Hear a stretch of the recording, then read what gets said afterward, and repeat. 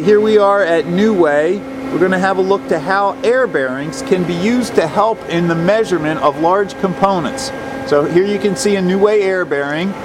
Here is a large micrometer, and here's the air pressure. Jim's going to turn that on. You can see that the whole micrometer is floating frictionless and in a perfect plane with the granite. And now he's going to bring it over and calibrate it on the master so he can set the micrometer to a known reference. Now that is calibrated, he can remove the reference from the area. You can see the micrometer just floating completely frictionless, and now he can slide it over to the part to be measured.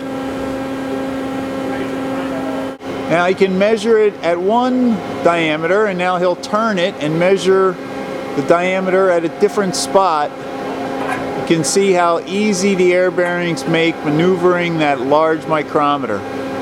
You can see how the air bearings keep the micrometer parallel to the granite surface plate and in the same position.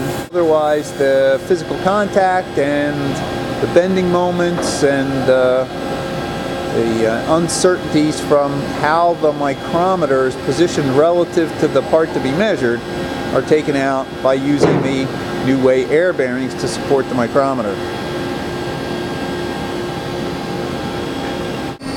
A micrometer is different than an indicator in that the micrometer relies on the feel of the operator, and by putting the micrometer on air bearings, completely eliminating friction, the operator feels only the drag of the anvil on the part, dramatically increasing the resolution of a micrometer measurement. That's a stare at micrometer on a New Way air bearing.